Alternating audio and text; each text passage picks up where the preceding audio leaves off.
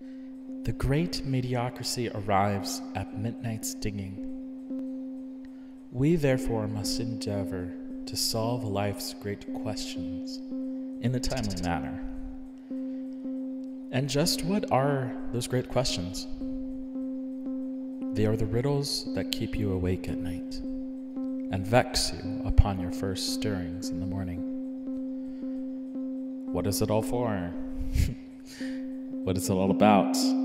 You know, life and stuff. Yeah. Surely, you wizards can be more eloquent than that. I find that this evening's questions can be best summed up in a tale from my youth.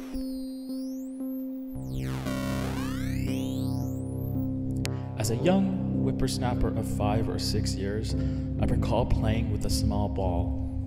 I bounced it up and down on a patch of wooden floor in my apartment.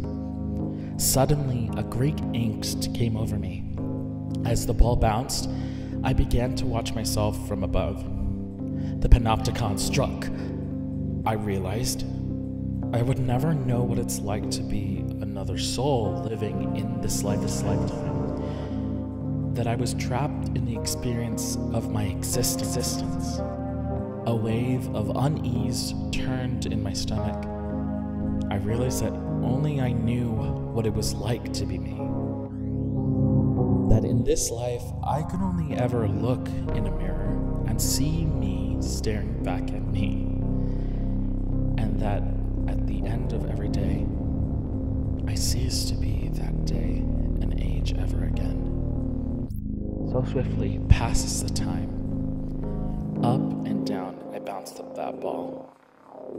And indeed, I felt very much alone in this universe, and others were henceforth separate from me. I did not have the words to articulate this feeling.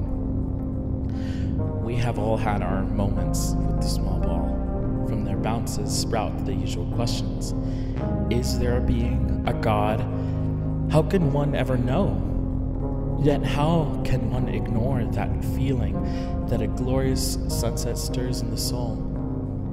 Yet if we listen to logic and historical text, we know that God is dead.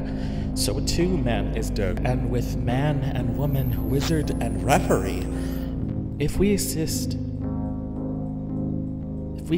to assist, so too the other, and so too the author, and so on and so forth, and so on and so forth, and so forth, and so forth. What does that mean? To live. To live an examined life, to live well. Do morals even matter in a corrupted atmosphere of bureaucracy and beauty contest?